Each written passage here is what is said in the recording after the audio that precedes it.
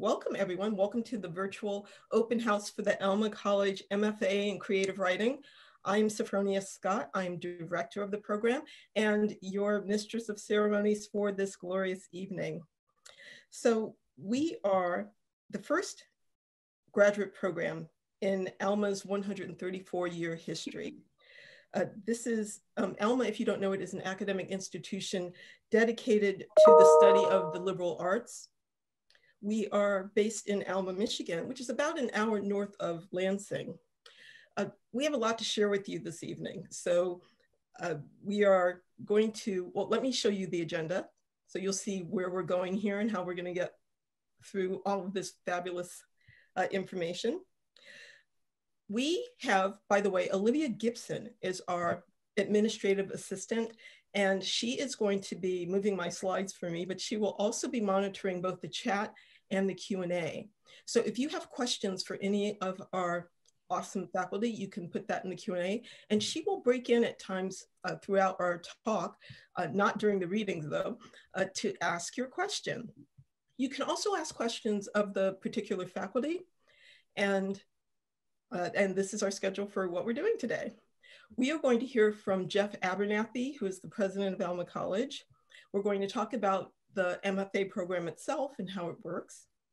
We will hear from faculty Matthew Gavin Frank and Leslie Contreras Schwartz. Then we'll talk about visiting writers and publishing experts. We'll talk about how the residencies in the program will work. Then you'll hear from Donald Quist and Benjamin Garcia. We'll discuss the degree itself, the options that you have in terms of your plan of study, and the requirements for your graduation. We will then hear from Jim Daniels and Anna Clark. We'll talk about the application process and what we'll need to see from you to participate in the program. We will hear from Danielle Clayton and Karen E. Bender. Then we'll talk about tuition and financial aid and wrap up. And as I said, we will be answering questions throughout the program, and feel free to ask a few more at the end, and I will let you know how to connect with me after that. So to begin with, I'd like to introduce you to our wonderful president, Jeff Abernathy. And I have to tell you, if you know this photo of Jeff, this is how you will see him on campus riding his bicycle, and you will know that he is in his office when you see that bicycle parked by the door. Jeff Abernathy is celebrating his 10th anniversary as president of Alma College. In addition to his duties as the college's chief executive officer, he also teaches courses for the Alma College English department in environmental literature. He is the author of To Hell and Back, Race and Betrayal in the Southern Novel, published by the University of Georgia Press.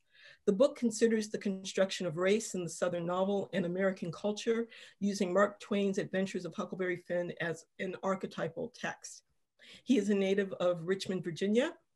He has his bachelor's degree from Longwood College, master's degree in English from Virginia Commonwealth University, and a PhD in American literature from the University of Florida.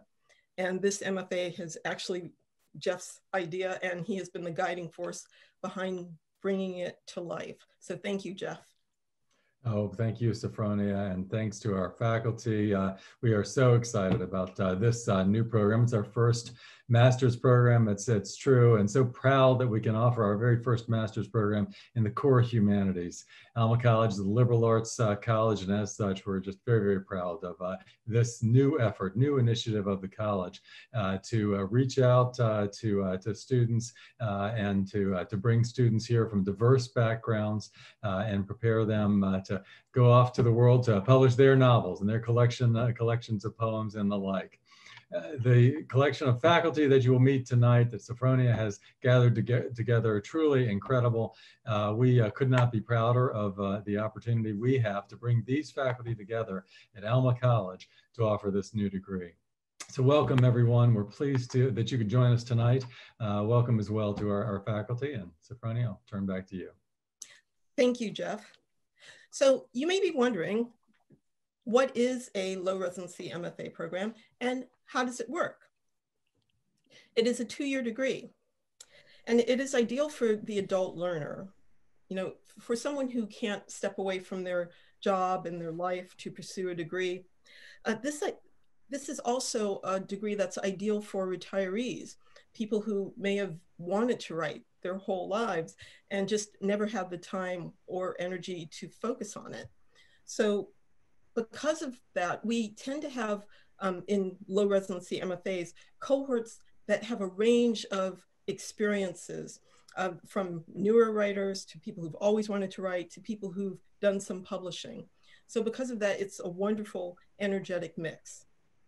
It's a 2-year degree. And the way it works is that you come for 2 10-day residencies, one in the summer and one in the winter.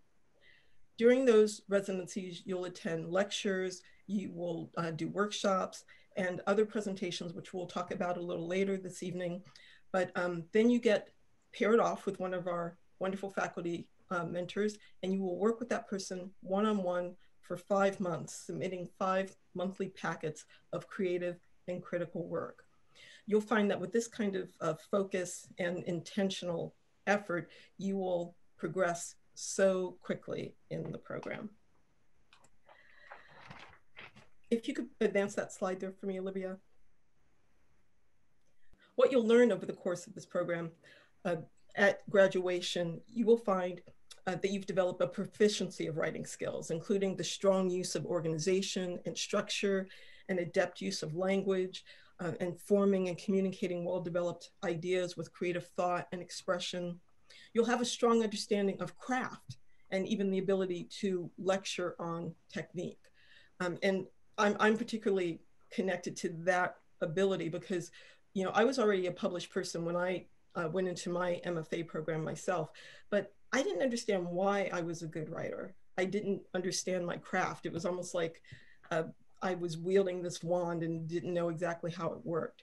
So craft is the foundation of what will help make you a confident writer. You will also have the ability to read and think critically as a writer, and you will develop a knowledge of the publishing industry. And I'll talk more a little later about the experts who we will have at our residencies to help you do that. This understanding will include how to get published in a variety of venues and understanding where your writing fits best. So next up, we are going to have our first faculty readers. We are going to start with Matthew Gavin Frank and Leslie Contreras Schwartz. Matthew Gavin Frank is the author of nonfiction books, including The Mad Feast, an ecstatic tour through America's food, and Preparing the Ghost, an essay concerning the giant squid and its first photographer. And he's also the author of poetry books, including The Moro Plots, Warranty in Zulu, and Sagittarius Agitprop. Preparing the Ghost was a New York Times editor's choice, an NPR notable book, and a New Yorker book to watch out for. His forthcoming nonfiction book is Flight of the Diamond Smugglers, which, among other things, is about the ways in which carrier pigeons are used by diamond smuggling rings. That book is due out in February from W.W. Norton's Live Right imprint. Leslie Contreras Schwartz is the 4th Houston Poet Laureate. She's the author of 3 collections of poetry, Black Dove, Paloma Negra, Fuego, and Night Bloom and Cenote. A semifinalist for the 2017 Tupelo Press Dorset Prize, judged by Ilya Kaminsky. She has collaborated or been commissioned for poetic projects with the City of Houston, the Houston Grand Opera, and the Moody Center of the Arts at Rice University. So thank you both. Glad to be here. So Matthew, you're up first. All right, great. I loved what you said, Sophronia, about how when you went to the MFA program, you had already published, but you didn't necessarily know exactly what it was that you were doing well.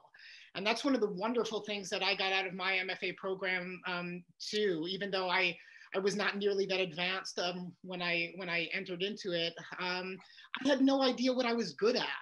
I had no idea what my work was doing. And I love that kind of constructive criticism that allows us to build off of what we're doing well and allows us to find out what exactly it is that we're doing well and why. With regard to nonfiction, my favorite nonfiction essays don't necessarily presume certainty, but they're questing after something.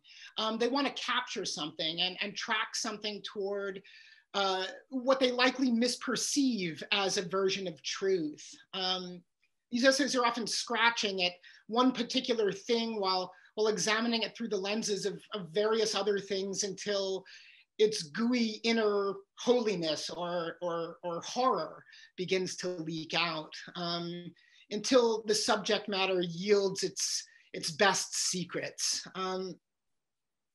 And so my students and I go on this sort of constructive journey together, creating a safe space in which to stretch out and experiment and converse and take risks, and therefore discover surprising things about our work and our lives and our obsessions. And so I really look forward to getting beautifully and essentially lost together, because in writing, that's often the only way to find certain things. And I'm just really, really excited to be working with you, Sophronia, and with this entire crew. It's just a dream crew.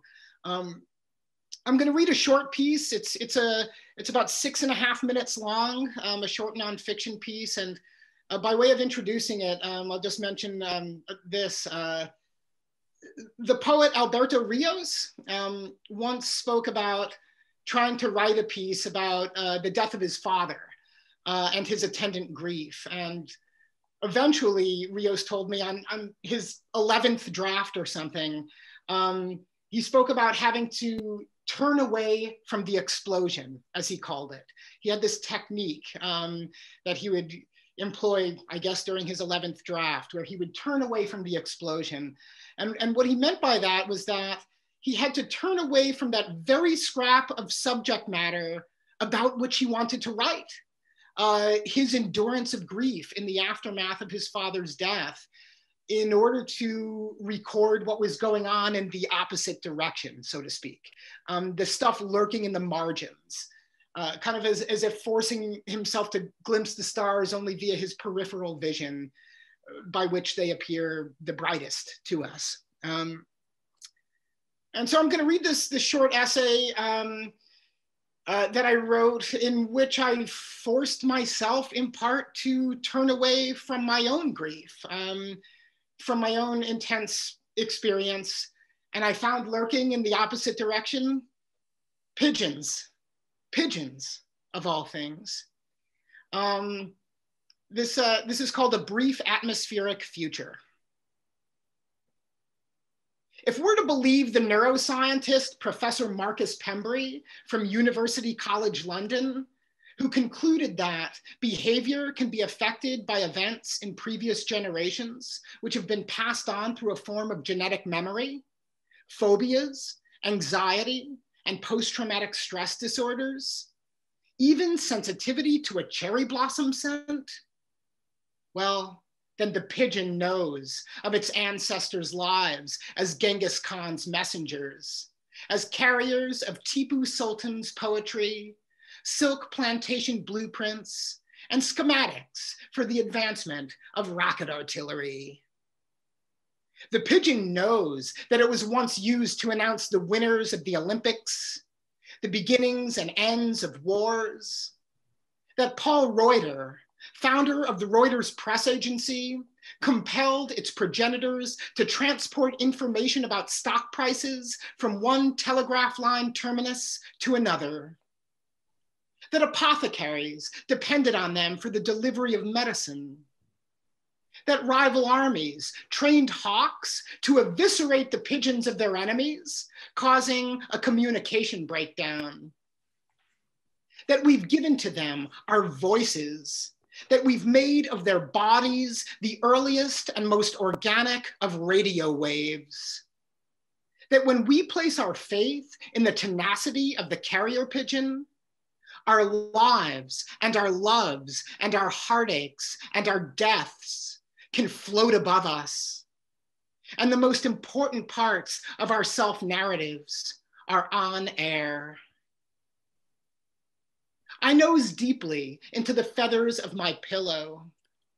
Know that a feather stripped of barbs is bone, the code of the body, the positioning system in the synapses, the electric impulses, the capillaries, the heart. My wife takes another pain pill and says something about trying again in the new year. That some couples, like her sister-in-law and brother, successfully conceive only after losing a half dozen. And when they're, like us, in their low 40s. Like us, the pigeon roosting in our eaves knows something, but does not know how it knows it. The bird does not even coo. The bird, in fact, shows no outward signs of pleasure or affection at all. The carrier pigeon's life is one of servitude and thereby mutilation, of flight girdled. Trainers have designed tiny backpacks fitted to the pigeons' bodies and filled with anything from confidential blueprints for spacecraft meant to land on Mars, to heroin meant for prison inmates, to declarations of love and war, to blood samples, to heart tissue, to diamonds. Anything we secretly desire or desire to keep secret.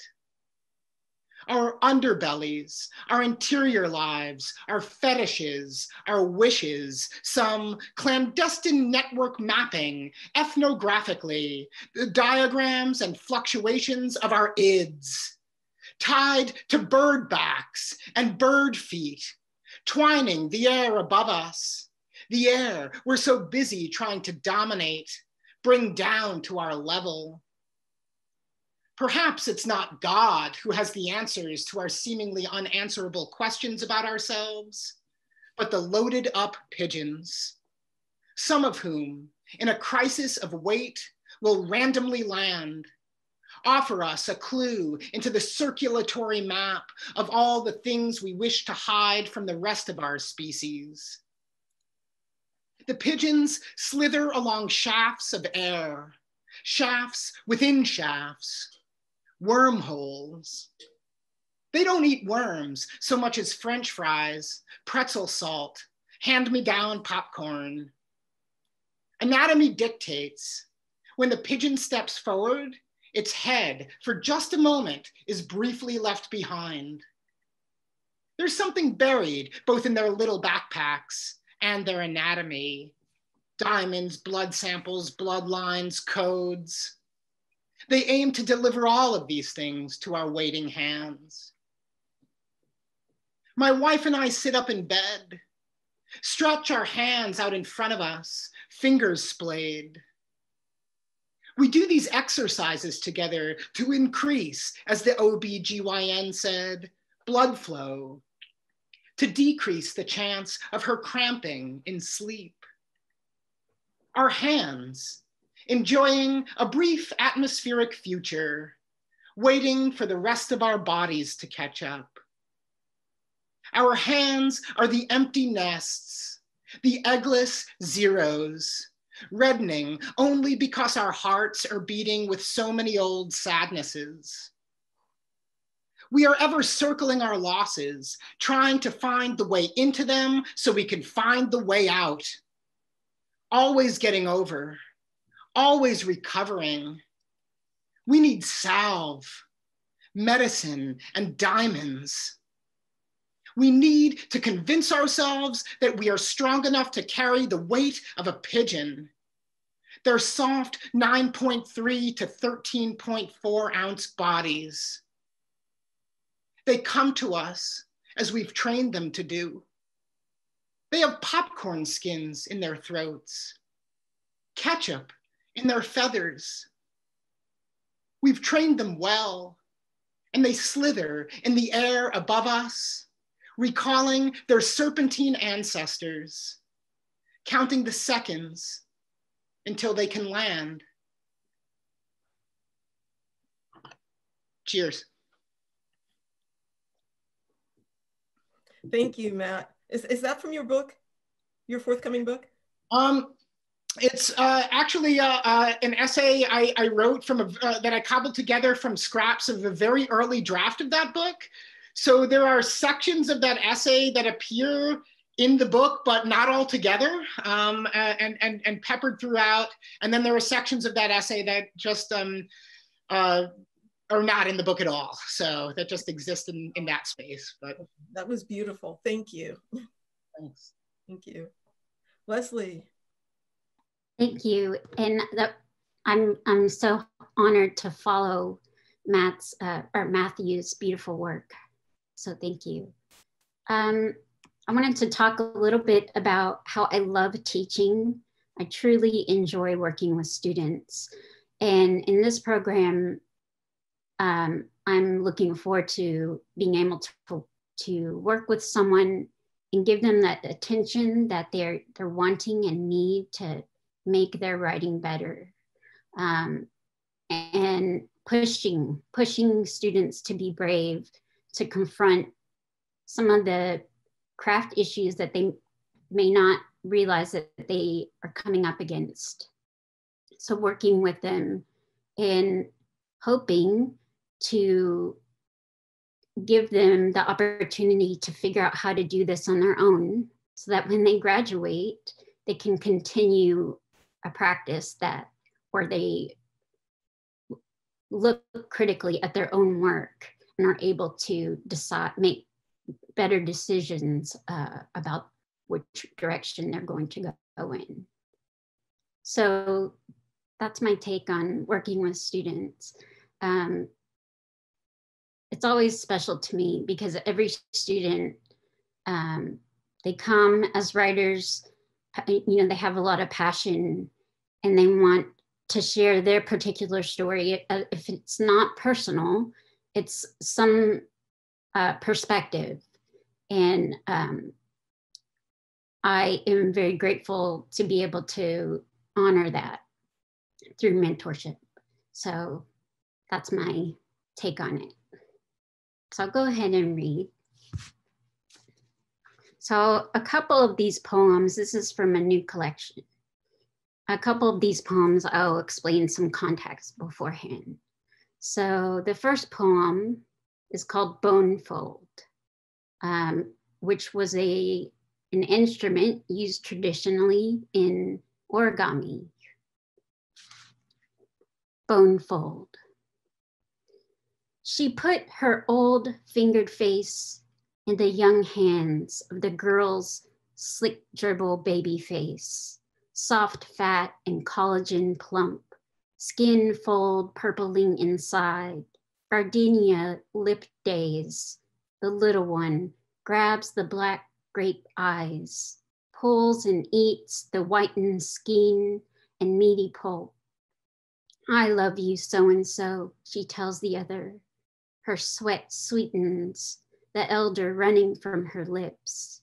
I'll wear you as my suit, my body yours and mine. How handsome now, slipped inside one another, neatly folded, swallowed whole. How smarter in hips and thighs, flesh that holds knowledge, professor of body, its aching tiny pains. Mountain or valley pleasure and the ridged edges filed carefully, what kept and what dropped.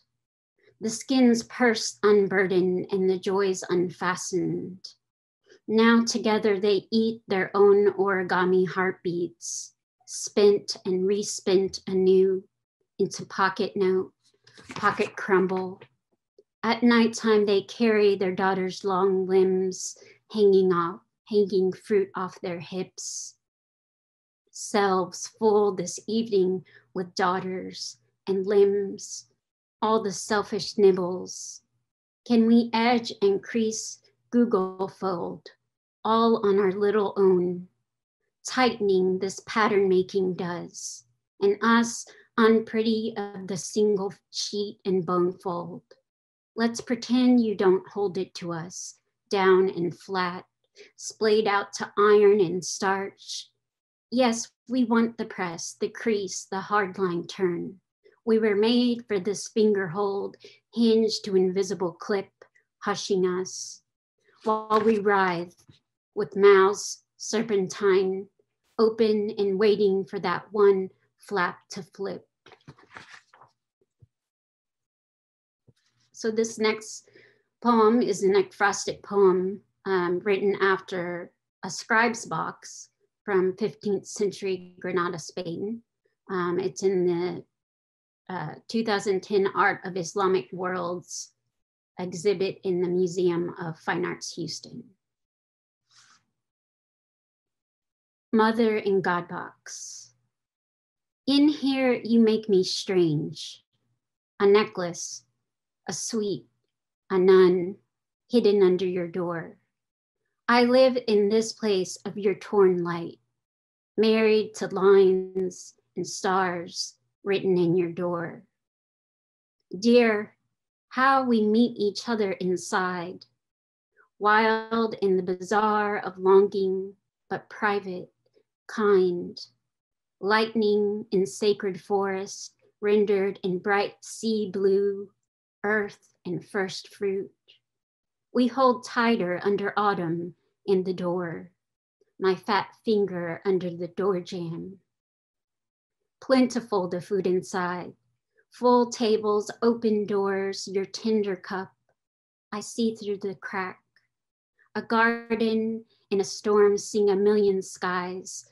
It must always thunder under the door. But I'm content to exist in your squares without the plum or the multiplying inside, even in the mind. The hinge doesn't break and never closes. Please open the door. The pretend seas of your eyes cleans me, and I live another day. If I unlatch, the planets stop. No windows, without houses, no mountain or sky exist under our door. No door to your door. I carry faith, my beauty in your fat bottom lip. With each suckle, I invent the gifts under your door, in the box, besides, inside, above and below. Tomorrow waits I to be born again under your door.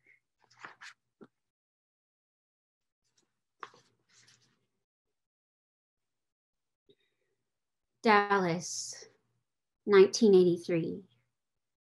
Mother shielded my head, held my face against her left shoulder, hard in bone, the sharp of barely 90 pounds. The wind belting up leaves, newspapers, rubbish, and seething aerosols beside shops selling cowboy boots and boutiques of gossamer children clothes. The milky thin spread of mama's skin and the beaded necklace and faux lapis lazuli. From the cheap stash her mother sold in the back of the closet with my blood-tinged milk teeth. The red-nailed sharp finger grasp of my mom's hands. I wanted midday sun and the earth green carpet of my grandparents' tiny house. Instead, her palm at the back of my curly head, and through the gaps of a baby blanket, its pale lemon and rose threads, I saw the street thrashed and clawed by an unseen body, the shape of my mother, her black hair sending trees crowning and bowing in long strands, presented as the world to my 4-year-old mind, things whipped away with a hand suddenly swollen, a skipping or a backhand belonging inside me. A sense in a newly formed cerebellum fissure, an infantile knowing built upon the peach of grocery store baby food, crusted metal spoon, the corners of my mouth, my own sugared saliva, my refusal to eat the putrid dollops at the rental house on Hopper or the one on Frawley, a wet shock against tongue, the force of a hand in a spoon. But this day I laughed with glee, how it rained sideways on us and soaked my head, pressed us together, a checkered blouse against a doll-sized white turtleneck, matching plum skirt made of felt, too expensive and precious. Inside the beginning of a storm, what I'd later recognize in the way it suffocated and stripped the roads and turns, front lawns, born naked and bone tight in an hour, slick as an oil rig. What I knew first and later as the only thing I would call my mother. And I have one more poem. How's my time? How short is it?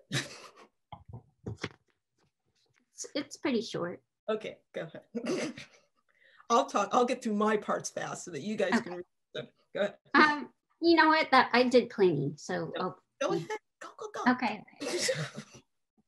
A body's universe of big bangs. A body must remind itself to keep living continually throughout the day. Even at night when sleeping, proteins, either messenger, builder, or destroyer, keep busy transforming itself or other substances.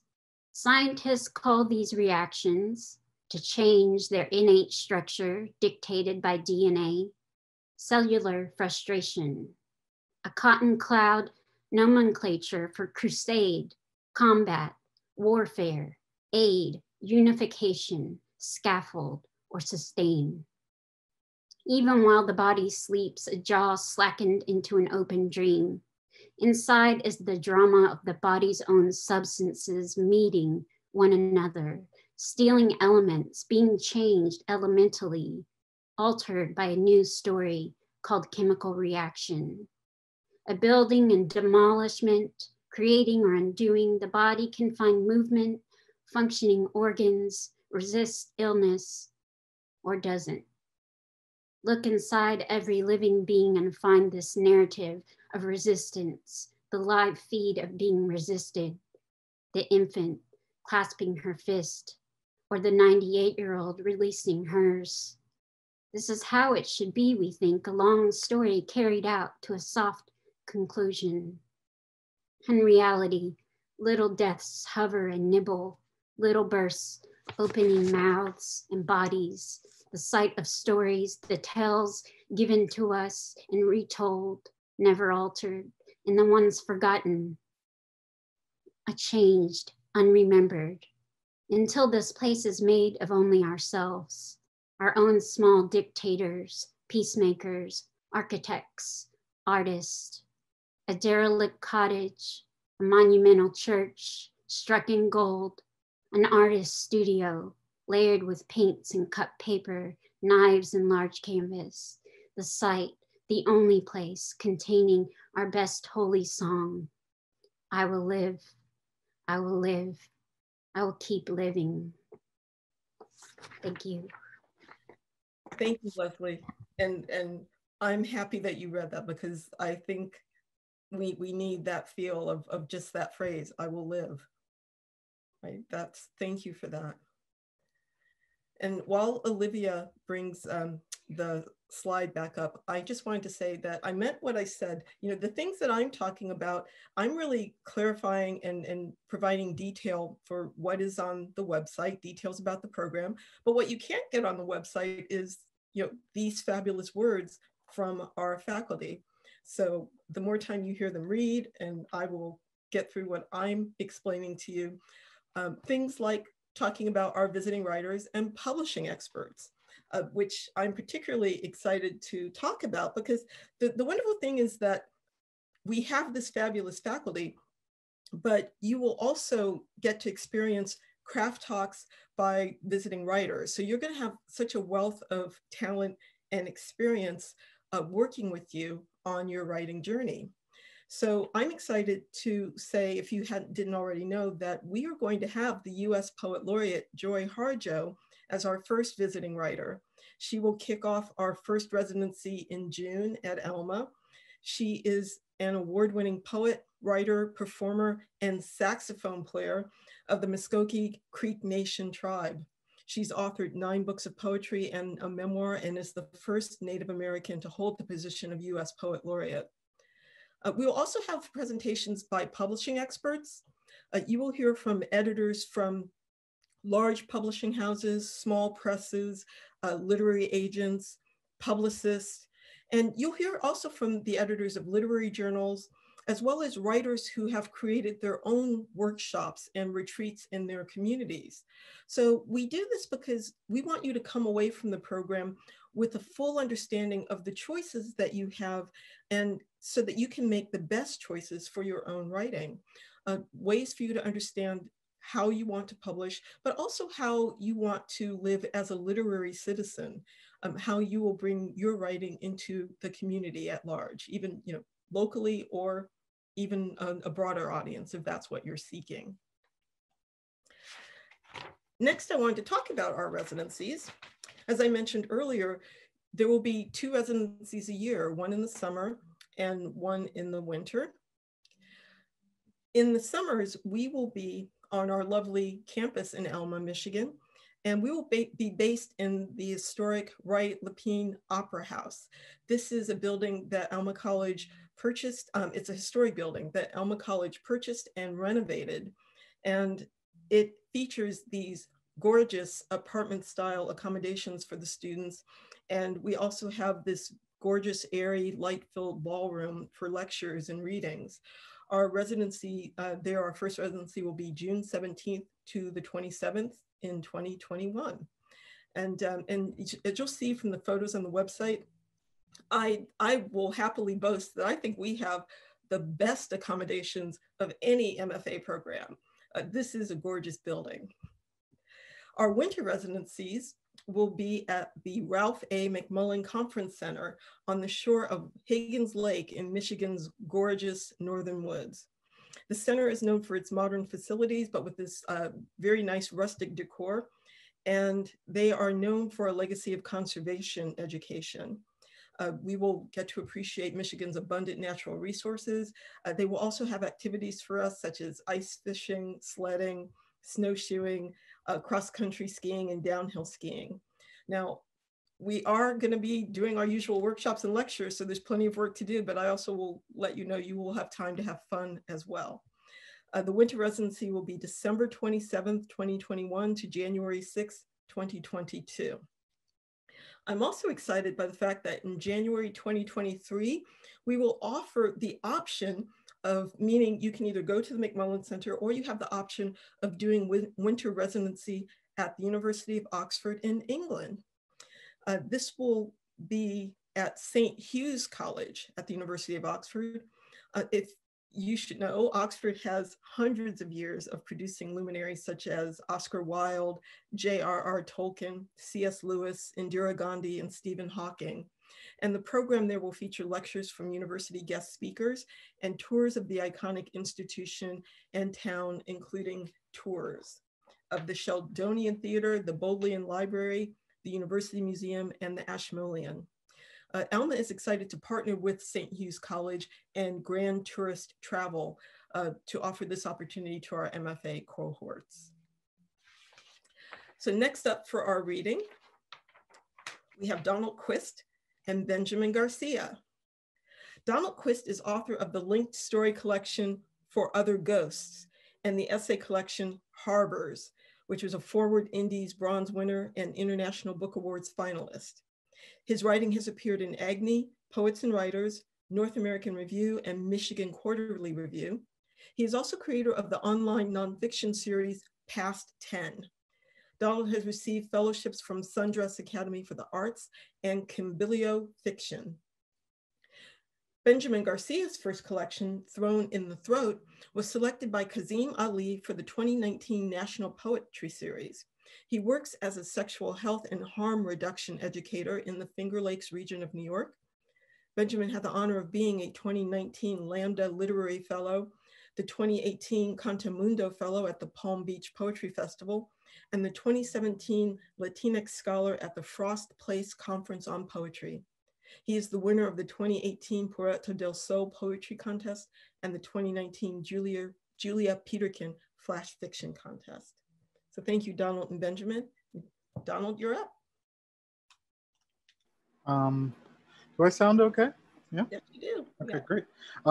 Thank you, Leslie and Matt, for those amazing readings. I'm honored to get to work with you as well as everyone else here. I'm really looking forward to what we can make together. So I'm going to read part of an essay that is going to appear in a book that's forthcoming. I'm working on an essay collection about the myth of Black criminality, and it's written in a series of listed encounters similar to the Pensées by Pascal. This was recently published in Michigan Quarterly Review, so I'm going to read it from there. I won't be able to read all of it, but I look forward to sharing it with you if I see you in Alma in the summer, okay? So this is called The City versus MLK. Maybe it was a lie by omission, my response when the judge inquired into my history. Standing for jury selection in the city's case against Montez Lamont King, I denied having any relationship with the prosecution that might affect my objectivity. But when asked to divulge connections with the arresting officer, any history, I avoided glancing over at Lieutenant Horton, who sat in the witness stand. If Lieutenant Horton remembered me from the ride-along we shared many months earlier, she betrayed any signs of recognition. She looked perfectly composed with her hair pulled back into a tight bun and her uniform so neatly pressed and fitted that it lent her the authority of someone with a higher rank, like a chief or a general. But she remained polite and respectful of the central power in the room.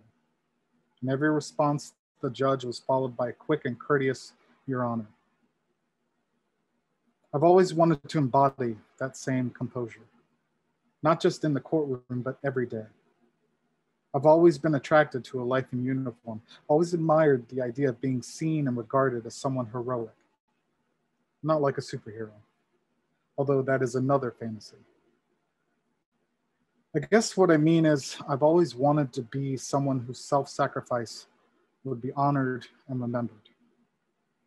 And all I'm saying is maybe this predilection toward meaningful sacrifice and the desire to demonstrate what some might consider duty is why, when asked by the judge if I had any history that might impact my ability to give a fair determination, I could feel my posture begin to mirror Lieutenant Horton, my back straightening, jaw tightening, as I looked solemnly at the head of the court and said, "No, Your Honor." Weeks prior to the detention of Lamont King during a routine traffic stop, I accompanied the lieutenant on a ride-along. I observed Horton respond to 3 incidents Halloween weekend. The first, a domestic disturbance between 2 drunk lovers. We arrived in a cop car to find an African-American woman wearing a Holy Navy sleeping gown, a burgundy fleece pullover, and lime bedroom slippers. She stood waiting for us in the street in front of a weather-stripped shotgun home, sloping on its sinking foundation. "Wait here," Horton said. "Don't get out no matter what." Officer Horton's voice squawked through the radio mounted to the dashboard. Numbers and a current location broadcast to this and other cop cars in the area. Alone in the cruiser, I noted the minimal accessories to Horton's car. On a handle that jutted out of the cab and through the driver's door to operate the searchlight mounted above the side mirror, Horton had hung 3 additional pairs of handcuffs.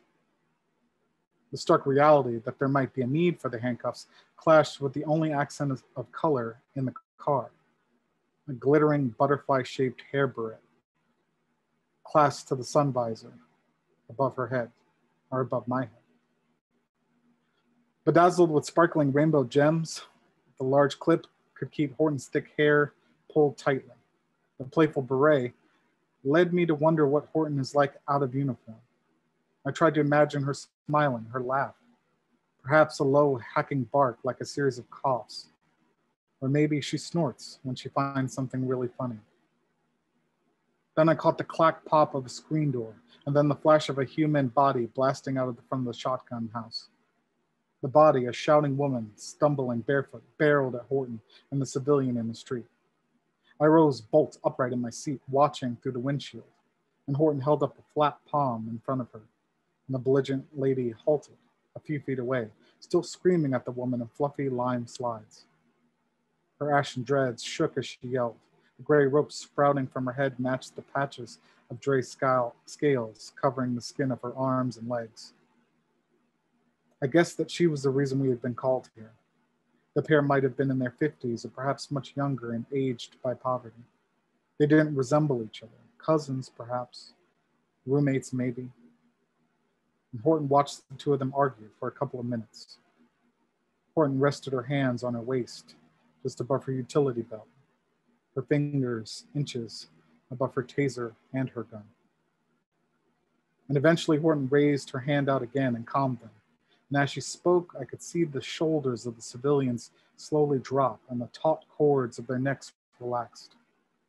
The women nodded at each other, looking upset, but somewhat in agreement. They turned away from Horton and returned to the house grumbling to each other, content enough with the threatening peace Horton had brought between them. And once they returned inside, Horton returned to the cruiser. I waited for her to settle into the driver's seat to call some words and numbers over the police radio before I asked, "Is everything okay?" "Oh yeah," she said. "Just a couple fighting. One got a little too drunk." And she smiled after that, recalling something she didn't share with me. Her lips twisted into a sly half crescent, crashing into her right cheek. She laughed a little too. A quick, goofy chuckle I could have never pictured. Lieutenant Horton and I made circuits around the city, a giant winding chain of streets linking the edges of gated communities and low-income housing developments. And the cruiser crept through one of the HUD apartment blocks, and kids playing in the parking lots froze as Horton and I rolled past. Basketballs slid into storm drains, and young girls and boys retreated slowly but steadily off the asphalt and onto the sidewalks and segments of brown grass leading to the shelter of their buildings. I noticed how the kids moved without taking their eyes off the cop car. Their bodies carried them away while their necks twisted to keep Horton and me in their sight. One little girl tripped over a curb, but popped onto her feet, her eyes on mine as Horton explained how people don't understand half of what officers actually do. "You aren't trying to be jerks," she said. "We're here to protect and serve. Yeah, there are a few bad cops, but it isn't all of us." We rode by a group of teenage boys gathered and laughing on the corner of one of the apartment structures. Their joking paused until they were in the rear view mirrors of the cruiser. "It's not fair, right?" Horton said. "For all officers to be judged just because of a few? Now that's what I call prejudice. And the majority of us just got into this to help people." And I asked Horton why she decided to be a cop. She told me she used to date an officer. She was in school to become a nurse then. Her boyfriend would often take her on ride-alongs. Horton found she enjoyed the driving, the hours, the workload, and the camaraderie between the officers. "It was fun," she said. And I caught a reflection of my grimace on the passenger side window. I didn't like the thought of law enforcement being fun. And she asked me why I'd come on a ride-along. And I said something about how I thought citizens had a duty to learn as much as they can about their local law enforcement. And I said something about community-oriented policing. And then, after several seconds of her silence, I confessed that some part of me has always wanted to protect others and serve communities I belong to. In another life, I said, I might have become a cop or a soldier. Horn told me I could join the force. The police department is in need of new officers, especially men of color, she said. She told me I could do a lot of good. I could inspire others. And I didn't ask who the others were or what I might inspire in them. So I'm going to stop there. But yeah, it goes on. Yeah. Yeah. Thank you, Donald. Thanks. Wow. Glad to be here. Oh my gosh. Yeah, you have to read the rest of that at residency. Yeah, I will. Come on. Yeah. Thank you. That would be awesome. All right, Ben. Alrighty, hi there. So my name is Benjamin Garcia, and I'm really excited to be joining the faculty. I'm honored to be here and to hear you read. I guess a little bit about my thoughts on teaching. A lot of my teaching now is based on sometimes the experiences that I've had that weren't always necessarily what was useful to me in that moment. Like, I feel like a lot of experiences were very prescriptive. And actually, for my workshops, I try to shy away from that instead of being prescriptive of, this is how you fix this poem, focusing more on what is this poem trying to do? What is this poet trying to do? Because, in a workshop or even on a one-on-one encounter, someone else is writing very different kinds of poems. So, what I might enjoy is not necessarily what this other person needs to do for their work. And that's actually what helped me get to my first book. So other things that sort of helped me was just sort of finding out what I enjoyed about these poems and really going into that. And so I want to help people find out, what is it that they enjoy about writing? Because finding that joy is going to be what helps you continue after a program. You're not going to have the same kind of deadlines outside of a program. Deadlines can be helpful and motivate you, but outside of that, finding out what you enjoy and how to get there, writing the poems that only you can write and that you enjoy, and through your joy, other people will see that and that will come through. So with that in mind, that's actually some of the poems that I'm reading today are things that I enjoy. So I enjoy a lot of sound and wordplay. And I also wanted to read poems that sort of went against some of the prescriptions that I got in workshop, which, I was told, oh, you can't just focus on sound, or like sound can't be the only motivating factor in a poem. Like, this sounds good, but what is this actually saying? And so I had to find a way to make that work. And so this poem is called Bliss Point, or What Can Best Be Achieved by Cheese. Bliss Point, or what can best be achieved by cheese, AKA the other gold. Now that's the stuff, shredded or melted or powdered or canned. Behold the pinnacle of man in a Cheeto puff. Now that's the stuff you've been primed for, fatty and salty and crunchy, and poof, gone. There's the proof. Though your grandmother never even had one, you can't have just one. You inhale them, puff after puff after puff. You're a chain smoker, tongue coated and coaxed, but not saturated or satiated. It's like pure flavor, but sadder.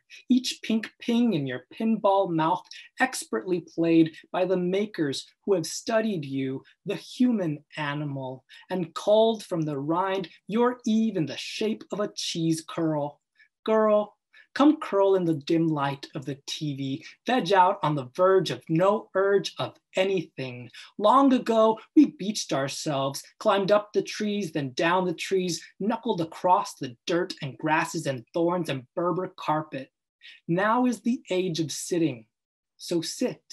And I must say, crouched on the couch like that, you resemble no animal. Smug in your snuggie and snug in your sloth, you look nothing like a sloth. And you are not an anteater. An anteater eats ants without fear of diabetes. Though breathing, one could say, resembles a chronic disease. What's real cheese and what is cheese product? It's difficult to say. But being alive today is real, really like a book you can't put down, a stone that plummets from a great height. Life's a page turner, all right. But don't worry if you miss the finale of your favorite show, you can catch it on cue. Make room for me and I'll binge on this, the final season with you. And so part of getting to that poem was just sort of, focusing on the sound and using sound as a way of finding out what I wanted to say. This next one is a poem. I think it's a poem, even though I actually published it as a short essay, as a nonfiction essay. And I think that's something else that in workshop I sort of had to figure out by asking questions like, what is genre? And does this fit into this other genre? And even I won a fiction contest by submitting a poem that I was like, this is also a fiction piece, and sent it in. And, so playing with form and with genre is something else that I encourage my students to do. The Great Glass Closet. This is not a metaphor. When I say I lived in the closet, it's because I lived in the closet. You might too, if you shared a 1-bedroom apartment with 11 other people and a pet. Mother, stepfather, brother, brother, brother, uncle, aunt, cousin, cousin, cousin, cousin, dog. Then there's me, the surplus. You could have called our closet a walk-in closet in the sense that a child's body could walk in. Mine did, and I called it home. It was comfortable enough if you were willing to lie. I was. I lived in a confession booth, listening to my own secrets, making my own sentences. Confession, my uncle was different in a way you could see. I was different in a way you could see. Only if you were looking. If you were looking, I could see. What I mean is that my uncle walked on crutches, so he couldn't cross the border by foot. He climbed into the trunk of a car, which is a kind of closet. I was like my uncle, and I was not like my uncle. He walked on crutches, and I didn't. Confession. During prayers, I don't close my eyes. Nobody knows this except for the other people who don't close their eyes. A life in the closet is a life that's closed. So I opened what I could, books. I was Harry Potter, the boy who lived, reading about the boy who lived. I had no owl, no hat, no wand. I couldn't cast a spell, and I couldn't spell. But I could see the low in owl. I could pull the hat out of that. And in the word wand, find another hidden and. Reading X-Men, I wanted to be Storm so that I could end the famine in my family's village, looking like a badass bitch queen goddess doing it. I knew this was impossible because I wasn't claustrophobic enough. I could never be Storm. I survived too many storms behind a closet door, and I could never change my name to Storm, which at its core contains an or, as in either or, as in Aurora Monroe, Storm's birth name. You must choose pink or blue, boy or girl, left or right or wrong, truth or lie, truth or dare, truth. Even writing this, I thought that feminine shared an A with famine, feminine, dare, hunger for errors, find another place to stick a man inside. Reading, I learned the difference between cloth and clothes. Also the difference between close, meaning to shut, and close, meaning almost there. Sometimes there's no difference between the past and present, as in to read and to have read. Sometimes there's no difference between the past and present, except for the surroundings. You can call this context, or you can call this what it is, privilege. Not living in the closet is what people like me did on TV. But I wasn't like the people on TV, so I lived in the closet. In Fun Home, when Allison and her father see a woman wearing men's clothes and sporting a man's haircut, she says, like a traveler from a foreign country who runs into someone from home, someone they've never spoken to but know by sight. I recognized her with a surge of joy. Dad recognized her too. Spoiler alert, Allison and her father were both in the closet, but they were not in the closet together. My room is a closet for my family's clothes. My clothes were a closet for my skin. My skin is a closet for my skeleton. It won't always be. It won't always be this way, but that's not the same as it gets better. Better requires context. A shell could be a spent bullet or the home of a mollusk. In order to breathe, you have to add the little snail of an E to the end of the word breath. Breathe. Is it not amazing that we are still alive? It's nothing amazing, but in the closet is where I first read The Voyages of Dr. Dolittle. Marooned on Spider Monkey Island, the only way Tommy can go home is to climb inside the pink shell of the great glass sea snail. I lived in the closet, all wall, no window, so that if I turned out the light, it made no difference if I shut my eyes. That's how dark it got. I used to pretend I was Tommy inside the enormous shell. All window, no wall. But what was there to see at the bottom of the sea? Nothing except rare animals that learned under great pressure to make light from nothing but the nothing that they are. It was cold down there and lonely. My breath would fog the shell until I wiped it clear. But I climbed in when the great glass sea snail bowed its great neck to me and let me enter. Hoping I had enough air, heading straight for whatever waited on the next shore, like any immigrant would. Thank you. Thank you, Ben. Oh my, that was so beautiful. And I hear the sound, you articulate that so well. And I love the rhythm and the sound. And I'm a big fan of Cheetos, so that was great. Thank you. So I'm going to talk now about the degree options and expectations for the MFA. And this piece fits in with what Ben was just saying about genre and being able to play with genre. Most students come into the MFA to study only one genre, fiction, nonfiction, or creative nonfiction. We will be offering those three. And you would study that one genre for 2 years. But you may find that you would want to explore. Maybe you heard a lecture from Benjamin or Leslie and decide that you would like to experiment with poetry. So we have a mixed genre option where you could study in one genre for a term. You would do your one genre. So example, you could be studying fiction for 3 terms and then do 1 term in the second genre. And you would still be in your 2-year window. Now, if you want to go all the way in and do a complete study of a second genre, we offer a dual concentration, and you would be doing 3 terms in a major genre or 2 terms in a minor genre. So that would be 2.5 years. You would do an extra semester. I did that personally myself when I got my MFA. I did 3 terms in fiction and 2 in nonfiction.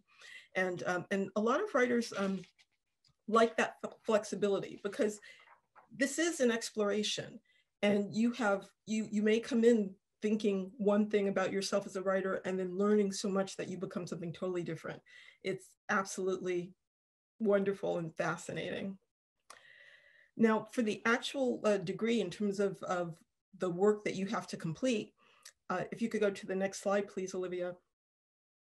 So you're expected to participate in 5 residencies, 6 if you're doing the dual genre. You're expected to successfully complete 4 terms of work with a faculty mentor, 5 for the dual genre concentration.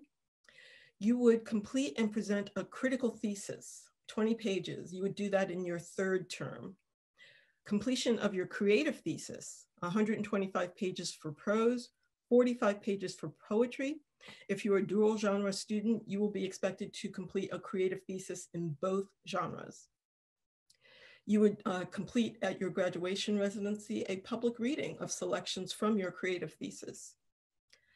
You would also complete a document reflecting on your work in the program and an assessment of where you might venture next in your creative journey, whether that be seeking publication, teaching in the community, or entering the publishing industry as, for example, an editor or an assistant editor or a copy editor yourself.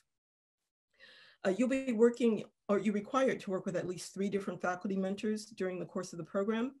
And you will be doing extensive reading. You'll be developing a list of reading each semester with your faculty mentor, and you will prepare, when you graduate, a cumulative annotated bibliography showing the completion of what you've read in the program. So now we have our next faculty readers, Jim Daniels and Anna Clark. Now, Jim Daniels is actually a graduate of Alma College. He graduated from Alma College in 1978. He has authored 28 collections of poetry, 6 collections of fiction, and 4 produced screenplays. He has also edited or co-edited 6 anthologies of writing. He is a recipient of 2 fellowships from the National Endowment for the Arts and 2 from the Pennsylvania Council on the Arts. His books have won 3 Michigan Notable Book Awards, the Brittingham Prize for Poetry, the Blue Lynx Prize for Poetry, the Tilly Olson Creative Writing Award, the Milton Kessler Award, and 3 gold medals in the Independent Publisher Book Awards, among others. And his films, yes, he writes for the screen, have won many awards in film festivals around the world. And if there had been a commencement at Alma this spring, Jim was supposed to be the commencement speaker. Anna Clark is the author of The Poisoned City, Flint's Water and the American Tragedy, named one of the year's best books by the Washington Post, the San Francisco Chronicle, Kirkus, and the New York Public Library, Audible, and others. It won the Hillman Prize for Book Journalism, the Rachel Carson Environment Book Award, the Gross Award for Literature, and it was a finalist for the Helen Bernstein Award for Excellence in Book Journalism.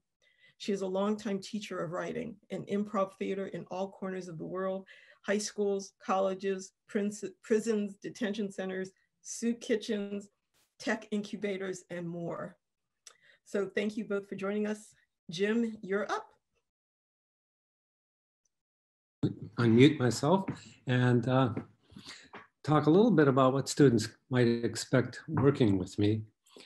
I'm really big on revision, and I actually enjoy working on students to help them revise their work and getting it towards possible publication. And I can certainly give advice in terms of that, because at some point, if you're in a program like this, you want your work to get out into the world. And I think all writers, serious writers do. So I'm happy to help out with that. And I'm pretty open to a lot of different writing styles, often very different from my own. And I also, I liked what Benjamin said about just trying to figure out what you're trying to do in your work and try and help you do that better, as opposed to being overly prescriptive. In other words, there's a lot of different things you can do to make something work as a poem or a short story or as a screenplay. As Sophronia said, I'm a cross-genre writer myself, and and I blur them in prose poems and things like that. So I'm very flexible.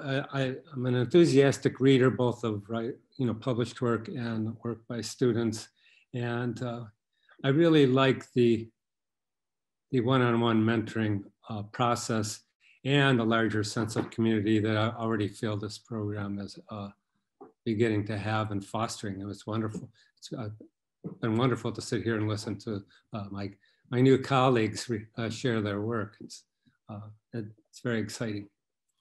So let me just read because of the the time factor. I'm just going to read a couple poems here, but poems that might be at least representative of my work in some way.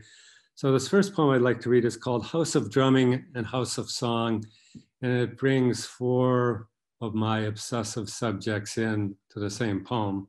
One is, I'm in Pittsburgh now, and my family here, and my life here, my family in Detroit, where I'm from, where I still continue to go back regularly, and my interest in music, and my interest in work as a subject, coming from Detroit to, and seeing so many people in my family working in the auto industry and working there myself for a time, it's something that has really interested me. House of Drumming, House of Song.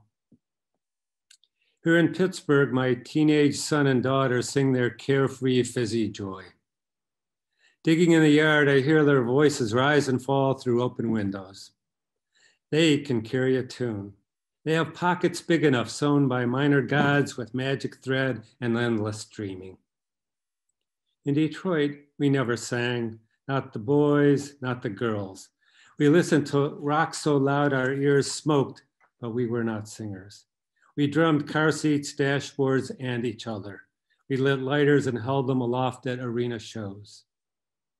How could singing be for sissies when our heroes sang?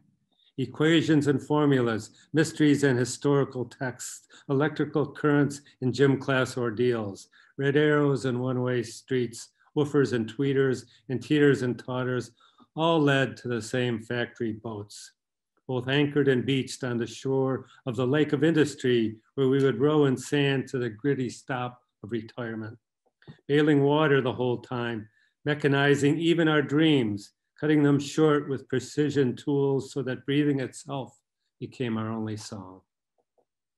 We lost the hook, never found a refrain. We played extended drum solos identical to our father's, while the crowd slipped away to the John or felt each other up or passed joints or simply nodded off, while the rest of the band drifted into shadows of dazed drinking. When they returned, we accepted polite applause for our endurance and steadfast lack of creativity. My father never sang. In the middle of dust mopping, my mother sometimes swept into song, grabbing the closest child and howling, Ozzy Osbourne channeling Patsy Cline at warp speed. She seemed so happily out of herself that we fled. Laughing, she chased us. We laughed too, afraid of wanting to get caught. I still don't sing except alone in fast-moving automobiles, so I left that old life long ago. The heavy metal job, the muffled solitary drumming, long lines of tiny bodies, somebody smirking that we all looked alike from above. I dropped through the trap door and into what I've been calling my life for the last 30 years. If there's a beat of a different drum, I have not heard it. I want to carry one long note that slowly sinks into silence. My father jokes that our happy birthday gets dogs a howling, so we avoid even that. Straight to cake and ice cream for us. We vote for listening. We vote for mad clapping. We vote for golden oldies. We endorse the air guitar and the broomstick mic of lip syncing. My mother hobbled by daily pain. I have not heard her sing in 2,000 years. Math and song, entirely outside the sin's circle of our existence. My mother, a red planet on her own rectangular urban orbit. I want to hear her say, "You don't like my singing? I'll just sing a little louder and longer." A lesson we should have learned. To hell with polite applause. Even the weeds enjoy getting pulled, or so I imagine, freed by the dazzle and flash and sheer volume of my children's young voices. The sound waves on their way to Mars or Cincinnati, or to the mobile home in Sterling Heights, Michigan, where my 85-year-old parents are just now stirring. And perhaps while my father makes coffee and my blind mother attempts to butter toast, not her fingers, somebody against all odds might briefly and quietly hum. And this other poem I want to read is a villanelle. So, you know, I do write in forms and appreciate the musicality of them. This is a villanelle-ish because I break the rules, because what's the point of a form if you don't break it? It's called Private Room, and it's about a very serious illness my daughter had. My daughter got sick and nearly died, fall of 9th grade.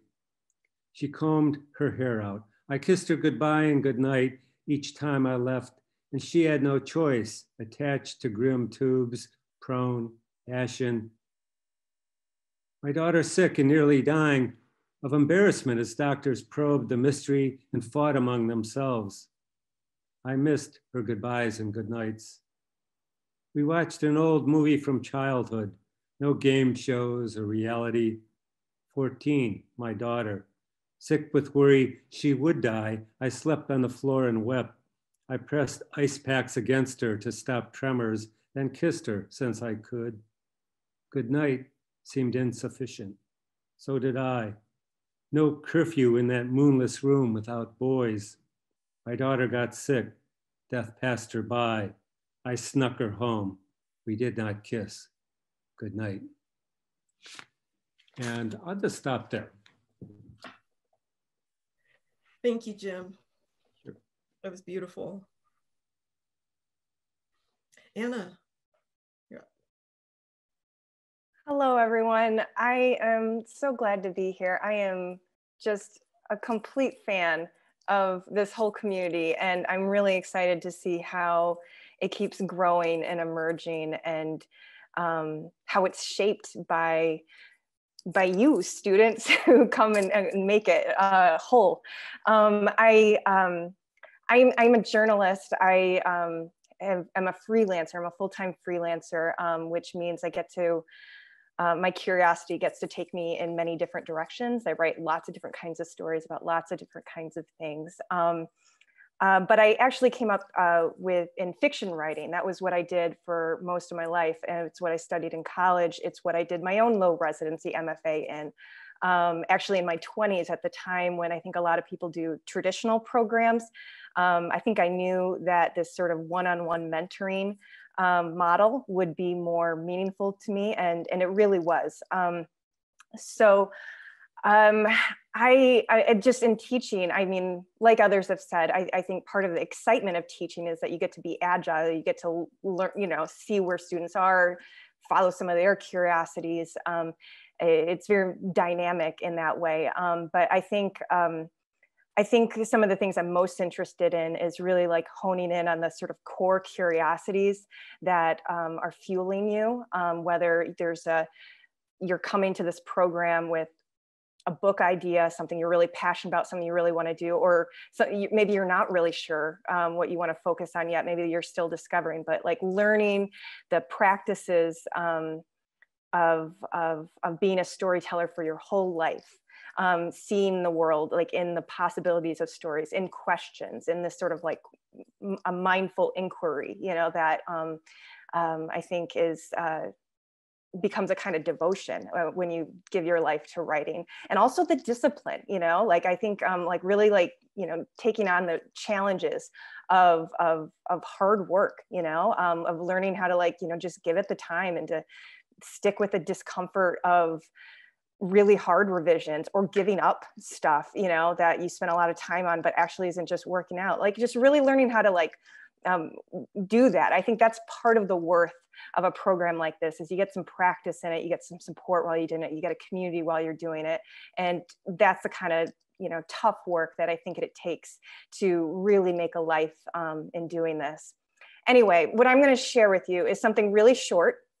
It's actually a little bit different than what I normally do. I'm not normally a character in what I write, but I am in this one. It's and it's also older. It came out like 6 years ago, but it seemed appropriate for what we're doing in that it involves, it has a kind of storytelling theme. So it starts out as like this. One of the members of our improv workshop, a baby-faced man in his 30s, made up a rule. The last person to arrive has to do a cartwheel. A shaggy-haired man with creaky knees manages a groaning little hop, while another wheels like a shot of light. In this fluorescent-lit classroom at the Macomb Correctional Facility in Michigan, it's the willingness to take a risk that counts. My friend Matt Erickson and I lead the improv theater workshop at this medium security state prison 30 miles outside Detroit. Improv is about freedom. And so there is a built-in challenge and deep irony in attempting to practice it in a prison.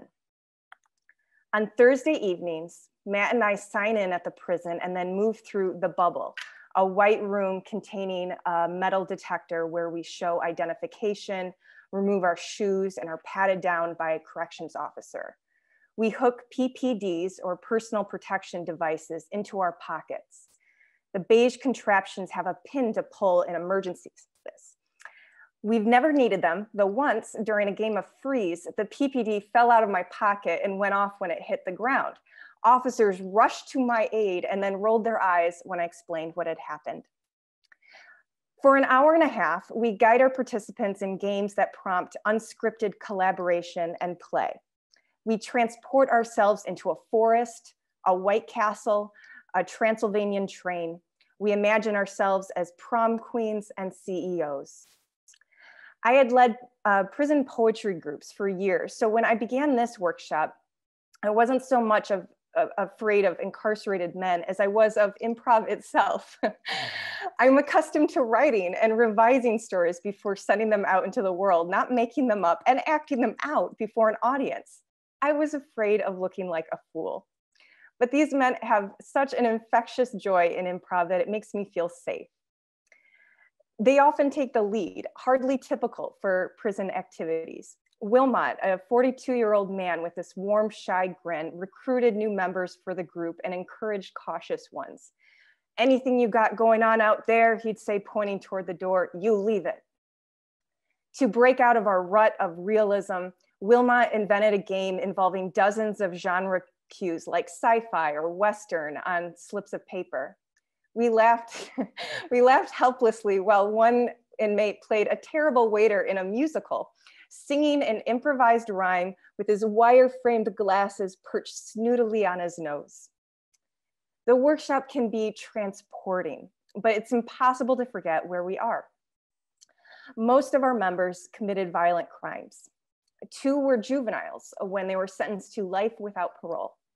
The United States Supreme Court has ruled that this is unconstitutional, but Michigan has refused to apply the ruling retroactively. Continuing battles on whether to resentence the state's 350 juvenile lifers leave them in apprehensive uncertainty. You can't hope too much, one of them said. Hope will kill you. In May, Matt and I attended Wilmot's parole hearing. The board interrogated him about the 1992 crime, which was armed robbery and assault with intent to commit murder, that had earned him multiple life sentences. At the hearing, he wept, saying, "This is not the life I was supposed to live." The Attorney General's representative nudged a box of tissues across the table. Just after a June performance we staged for inmates and guests, Wilmot was paroled. We absorbed the news with astonishment, joyful and disoriented at losing a core member of our group. As for Wilmot, he didn't know what to expect. How do you build a life outside prison after years behind bars? Since Wilmot was locked up, the internet came into use, cell phones, social media. Wilmot is on a crash course of trial and error. He couldn't get a job without photo identification. He couldn't get an ID without his birth certificate, which didn't survive decades of incarceration. Wilmot's family drove to state agencies hundreds of miles apart before the problem was sorted out. Some cities treat reentry as a municipal service, assisting with identification issues like these, as well as with jobs, mentorship, and voting rights. Detroit is not one of them. It's improved some since then, but. In August, I invited Wilmot to join a group of friends at the Detroit Improv Festival. I hadn't seen him since the July homecoming party at his mother's house. And I was still startled to see him in blue jeans and a button-down shirt instead of his blue and orange uniform. Wilmot had never seen improv outside of prison. In the theater, we watched scenes ignited by prompts that were familiar from the cinder block room at Macomb. But what most captured Wilmot's imagination was the downtown that he hadn't seen in 2 decades. "Man," he exclaimed as we brought the car to a stop, "a parking garage. Ain't never seen one of these before. Let's take a picture." No one has a script for Wilmot on where to go from here. He's grateful to live with his sister and for his full-time factory job, but he's lonely. He asks about the workshop. He doesn't know his way around the city anymore. He's dependent on rides, so he's saving slowly for a car. All right, Wilmot says when I ask how he's doing. Just got to keep moving. In other words, he's improvising. That's all. Thank you, Anna. Okay, and you also gave me an idea. I think you're going to have to do improv with the group at the residency because I think it's, like you said, it's all about storytelling, and I think that would help with working on first drafts, for example, right? Learning how to create on the fly. Mm-hmm. Thank you for that. Okay, so now we're talking about the application process. How do you apply to get into the Alma College MFA in creative writing?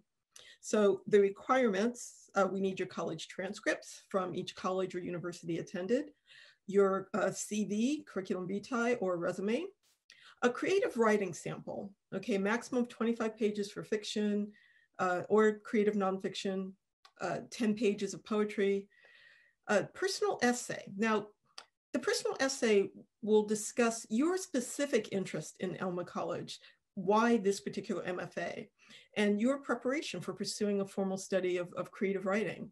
And this is basically about, how do you feel that this will benefit you as a writer? What are your strengths and weaknesses, and what do you hope to explore in the program? And also any experience that you feel that you can bring to our artistic community. And also, you're doing 2 essays. The next is a literature essay, which is all about the books that you've been reading and writers that have influenced you, so we can know more about what has developed you as a writer. 2 letters of recommendation. And these are people who don't necessarily have to know your writing.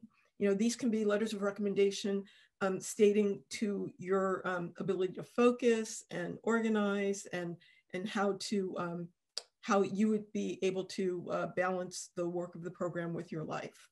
Basically that you have your act together. The deadlines for the application, if you're starting in the summer, the deadline would be May 1st.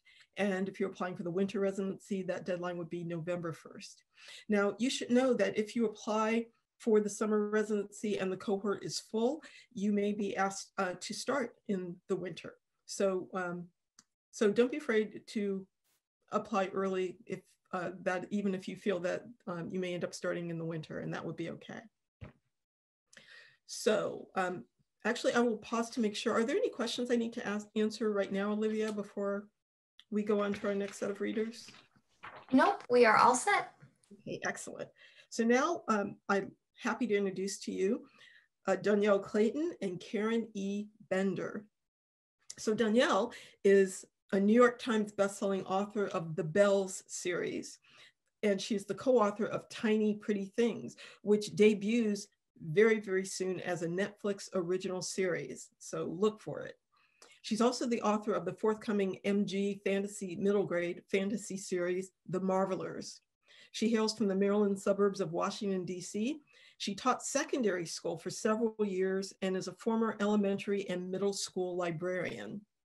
She is COO of the nonprofit We Need Diverse Books and owner of Cake Literary, a creative kitchen whipping up decadent and decidedly diverse literary confections for middle grade, young adult, and women's fiction readers. An avid traveler, and I love saying this from her bio, Danielle is always on the hunt for magic and mischief. Karen E. Bender is the author of 2 story collections, Refund, which was a finalist for the National Book Award in Fiction, shortlisted for the 2015 Frank O'Connor International Story Prize, and longlisted for the Story Prize. Her collection, The New Order, was longlisted for the Story Prize in 2018. She is the author of 2 novels, Like Normal People, which was a Washington Post Book of the Year and a Los Angeles Times bestseller, and A Town of Empty Rooms. Karen has received grants from the Rona Jaffe Foundation and the National Endowment for the Arts. She is the fiction editor of the literary journal Scoundrel Time. Thank you both for being here. Danielle, you're up first. Okay, great. just quickly, because I'm going to jump in. I'm a little bit of the wild card here. Definitely, my background is in children's books and young adults. And I also read, and I'm writing my first adult novel now. In genre, I do science fiction, fantasy, speculative fiction. And I truly believe that my primary goal as a writer is to entertain and impart truth. And so if you're in workshop with me, that's what I'm going to be nagging you about, asking a lot of questions about how you're taking me on this journey and what do you have to say to the world. I usually center my work on things that make me angry. And so I will be pushing you to dig deep and think about the things that motivate you and the truth that you want to tell.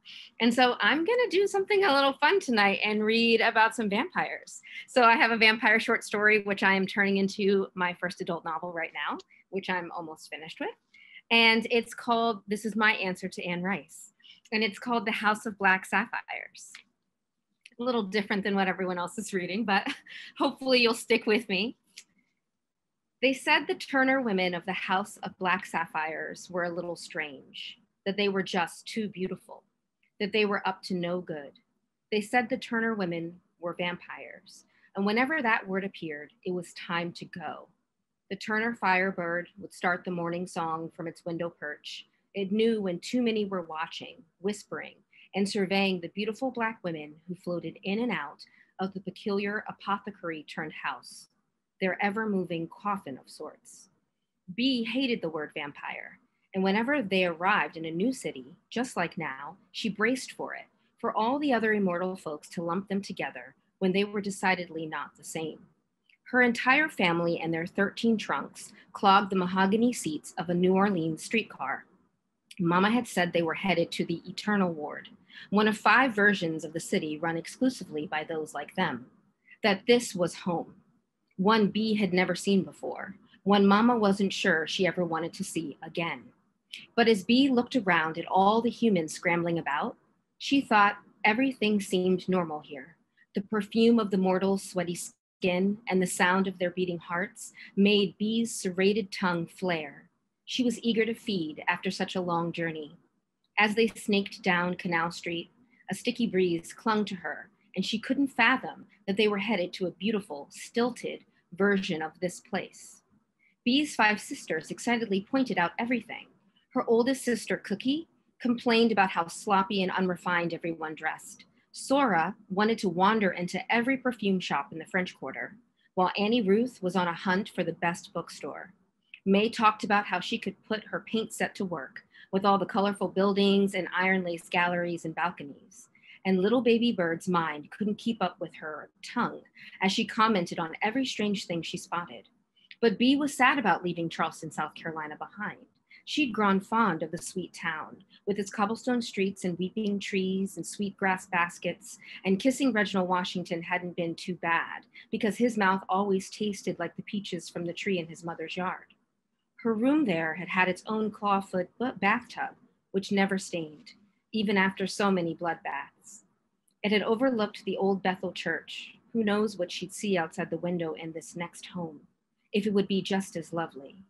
They'd been in Charleston for a good little while, almost fooling Bee into thinking the bird, their honey, might not sing again, and they'd stay put. Maybe this time she'd find an eternal love.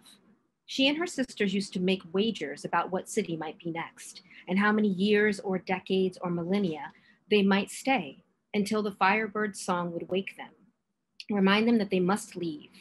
Bee had stopped counting now. No more clocks, no more calendars. Mama forbade them, and it was just as well. The hourglasses were all they had, all they really needed. She wished they'd head back to Paris. It'd been at least 100 years or so. The window boxes would be blooming with pink geraniums this time of year, and it wouldn't be so hot. Maybe she could see Annabelle, the girl she used to bite and kiss when she was bored, see if she enjoyed eternal life, see if she might be Bee's eternal love. They'd left too soon for Bee to determine. Should be coming up, Mama said, end of the line.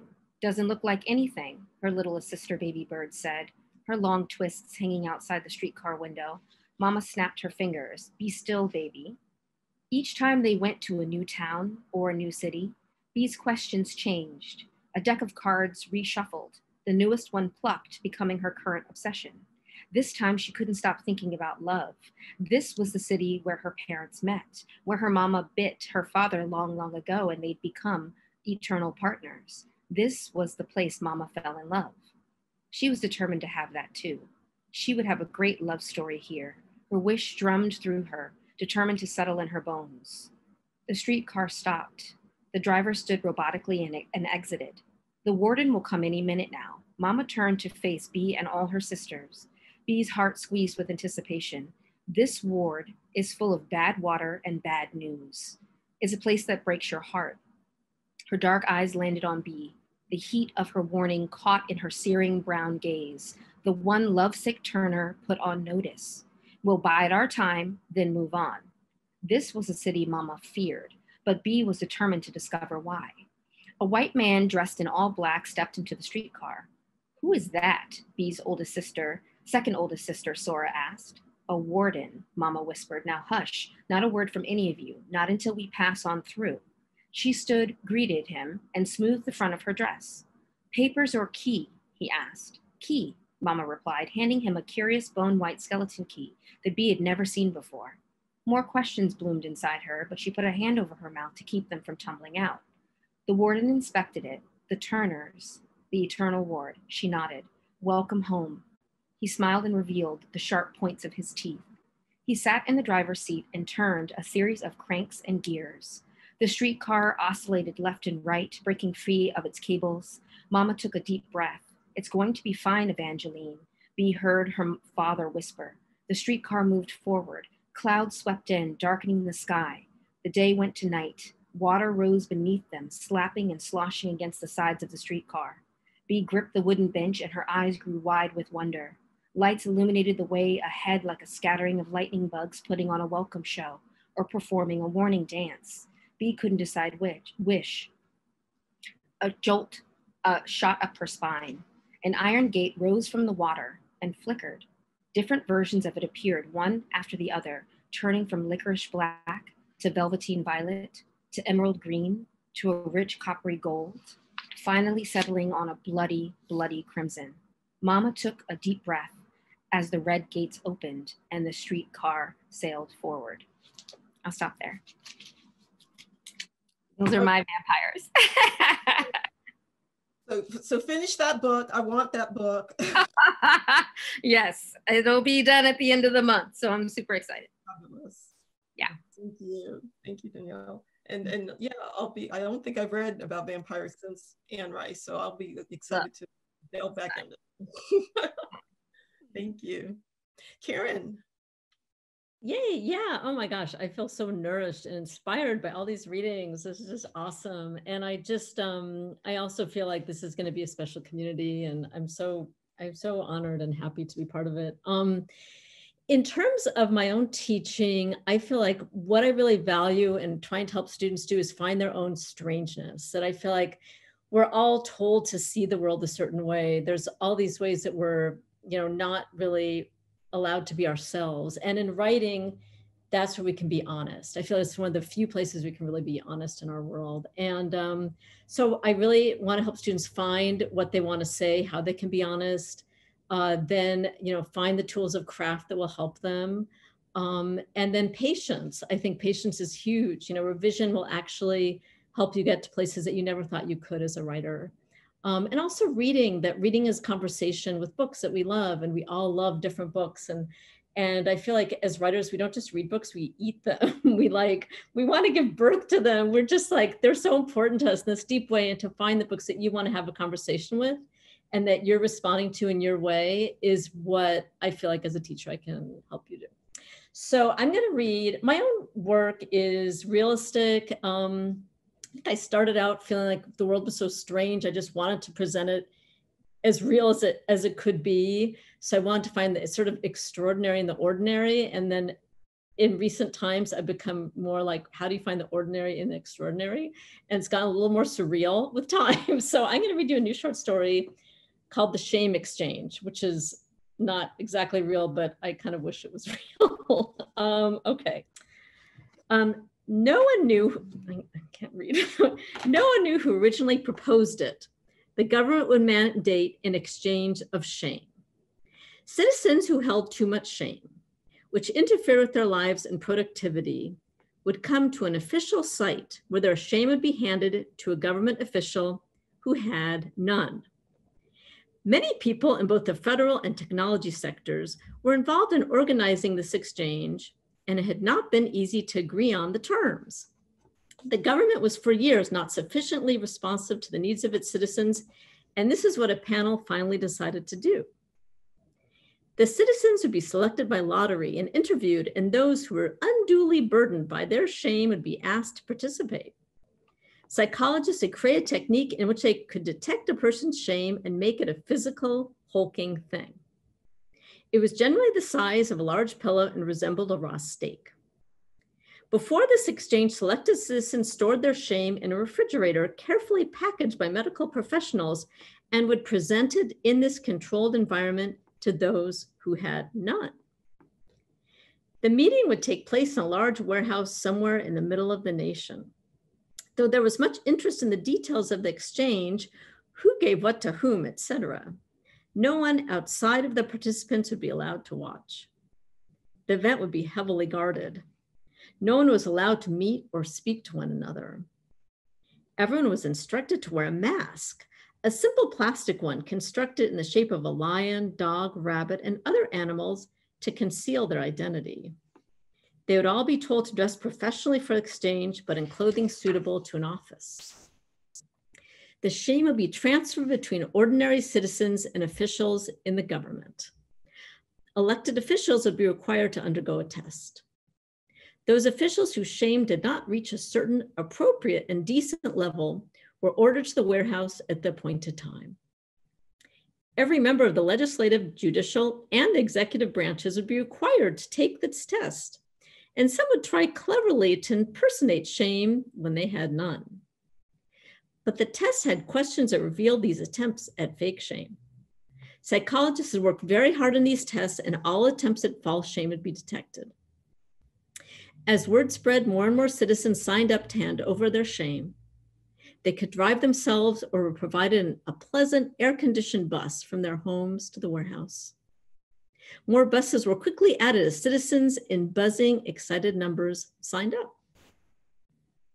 As soon as certain elected officials were informed of their low scores of shame, they were escorted to locked vehicles that would transport them to the warehouse.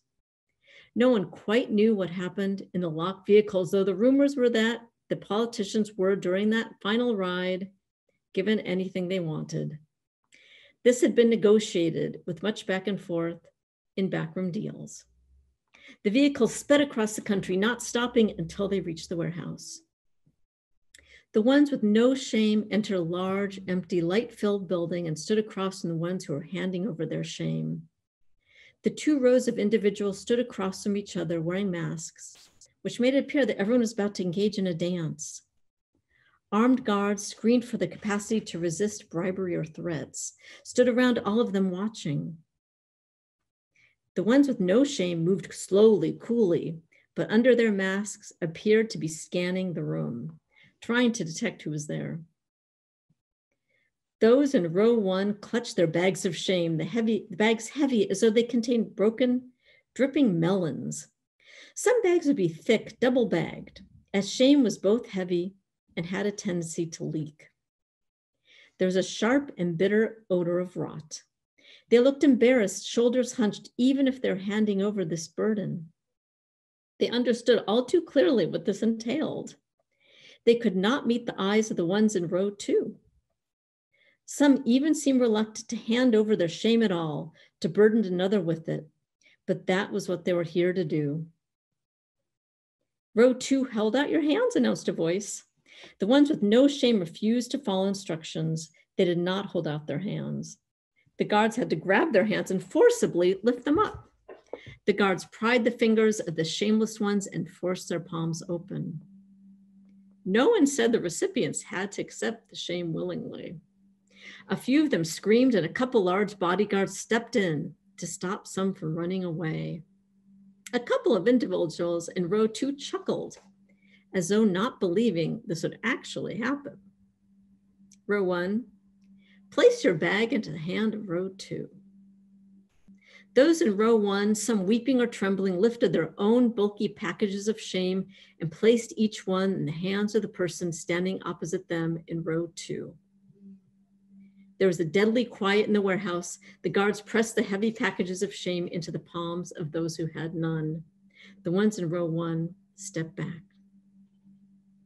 They looked at each other and laughed. They were advised just to keep a handful of shame for themselves, not giving all of it up to the rows in row 2. A handful of shame would help them get along with family, friends, and work. A handful, that was all. Some had to be discouraged from keeping more, as a great majority of shame had to be given to the ones in row 2. The warehouse was silent for a few moments and then echoed with the sound of one person laughing, then another, then everyone in row 1, the pure sound of being unburdened, relief. The ones in row 2 clutched the packages of shame, or more accurately, the guards fit their hands around the packages. There was a deep silence, though some officials began to cry in a choking, confusing way. It was the first time some of them had cried. Everyone in the warehouse watched them with interest, wondering what they would now be. Everyone in row 1 left the warehouse and zipped out to the rest of their lives. Shame plinked onto the concrete floor. The ones in row 2 now held shame in their hands forever. The warehouse was almost empty now. Outside, drivers stood by the vehicles that brought them here, waiting for the officials to come out. The drivers of the cars had been gathered in small groups, chattering with each other. When they saw the officials now burdened with shame, they quickly went to their respective cars and stood very still. In a few minutes, they would drive the officials back to the Capitol, where they would return to their work governing the nation. Those who had organized this exchange had no further plan. They expected only the ones in row 2 would govern with sensitivity and in a kindly way. Would this happen? They checked that the locked vehicles held food that the officials had requested, though some might be so distraught they would not eat. Had the locked vehicles been cleaned? Were skilled therapists on board each vehicle? Were people knowledgeable about a variety of policies ready to ride back with them? Now that they were burdened with a great deal of shame, the officials needed to be treated with a bit of tenderness. This way, said one organizer, the ones in row 2 filed out slowly. The shame was now part of them, and packages could be taken to a sterilized and locked facility. Organizers in hazmat suits took the shame from their hands, set the packages into a special truck. The politicians moved slowly and with deliberation. They would not remove their masks until they were safely inside the cars. Many people here were afraid to see their faces. So much work had gone to this exchange, so much planning. Was this finally the strategy that would help the nation? The organizers watched the officials get into their cars. The cars started, turned, and drove onto the highway. Those at the warehouse stood watching the cars vanish into the distance, and everyone carefully cheered. That's it. So writers talk about stories and things that they wish they'd written. Karen, I remember the first time I read that, or thinking, I wish I wrote that. It's just so brilliant. The idea of getting rid of your shame and giving it to the shameless. I love it. Thank you. Thank you so much. I wanted to let everyone know that we are missing a faculty member. Kiese Lehman is at another reading right now, so he couldn't be with us.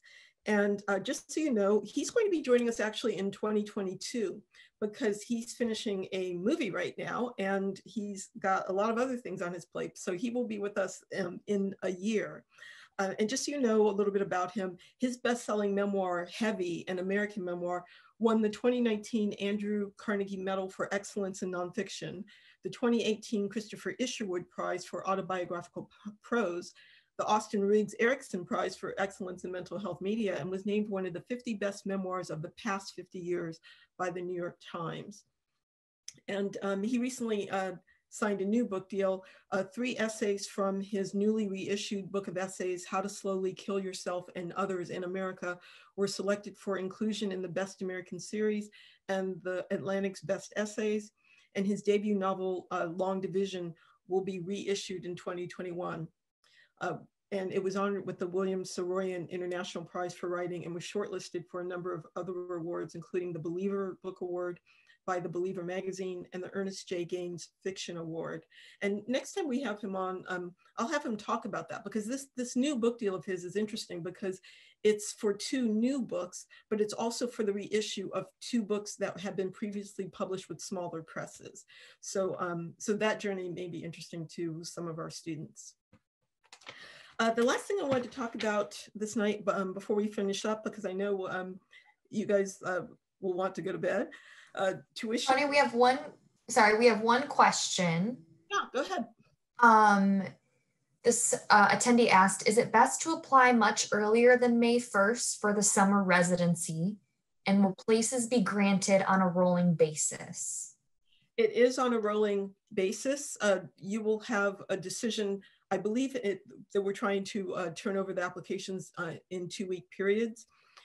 If you want to start this summer, I would advise that you do apply early, because if, as I mentioned before, if the cohort fills up, you would have to start in the winter. So if you definitely want to start this summer, I would recommend applying early. The tuition is, as I mentioned before, on our webpage, but a couple of things I wanted to talk about here, and the reasons why I have the numbers here in front of you.